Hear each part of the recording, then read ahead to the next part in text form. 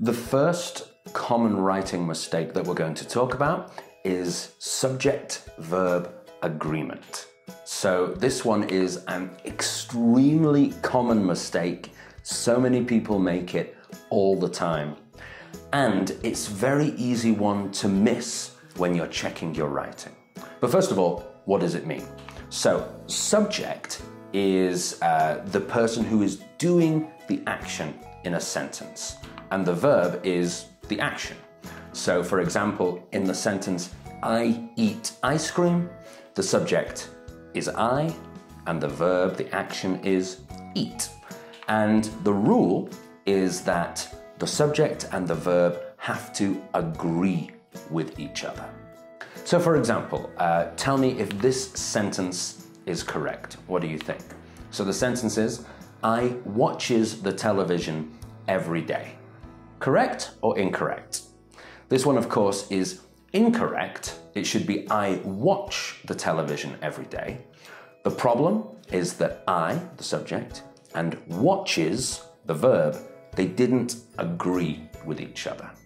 If we say I watch, they do agree, so it's correct. So let's quickly review the rule. So the rule is, when we have a verb in the third person singular in the present simple tense, then we have to add an S, an ES, or an IES to the end of that verb. So a very simple example, play. I play, you play, he, she, it, or someone's name, like John, plays, and then all of the rest of them are play with no S. So it's a very easy one to remember, okay? Add the S when it's the third person singular. A couple of other examples then. He reads, she listens, and it hurts. So not every verb is as simple as play.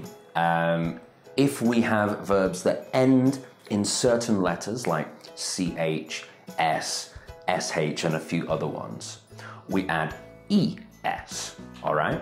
So for example, he watches. So it's watch, CH, add ES. And a couple of other examples, we could see he misses, she does, and it buzzes. So all of those we have to add ES.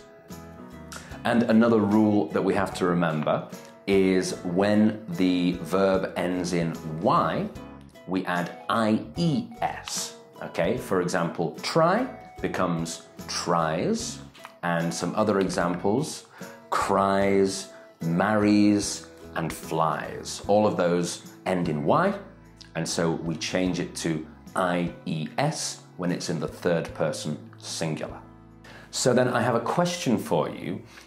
When in the present simple tense, in the third person singular, do we not add an S?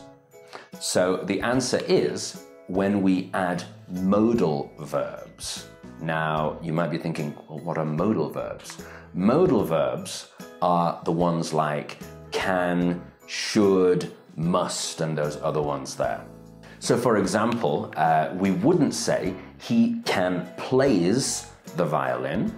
We would say he can play the violin. If we didn't have can, it would be he plays, but we add can, or we add should or must or will, and so that S disappears. We don't add the S if we have a modal verb. Now, another rule that we have to remember is if we're talking in the present perfect tense or the present perfect continuous tense, and we're using the third person singular, so he, she, it, or someone's name, we change have into has. So, for example, he has eaten all of his food already, or Sarah has been doing her homework all evening.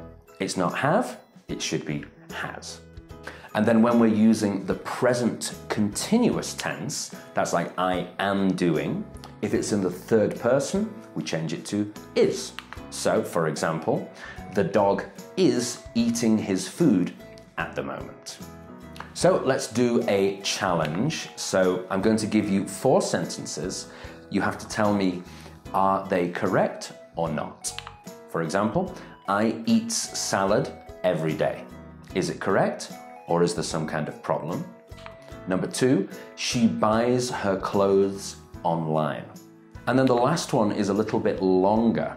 While Dan often watches television in the evening, he usually has time to play with his son. All right, so take a look at those 4, and if you think they're correct, then that's fine. If you think they're incorrect, write the correct version. Have a try now. So let's take a look at those answers. So the first one, I eat salad every day. Of course, that one is wrong. It should be I eat salad every day. I eat, no S. The next one, she buys her clothes online, is correct.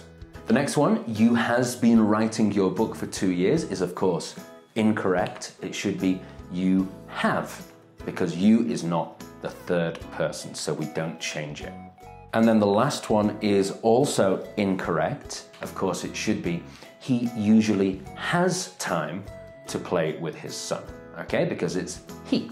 Now, those longer ones are often a little bit more difficult, and you'll have to go back to kind of check who it is you're talking about and check if those two connect. Do they agree with each other, the subject and the verb? Okay, so it's a very simple problem, but many people make this mistake. I really want you to focus when you're writing on agreeing your subject and your verb. When you're finished writing, make sure you check it again. All right? See you in the next video.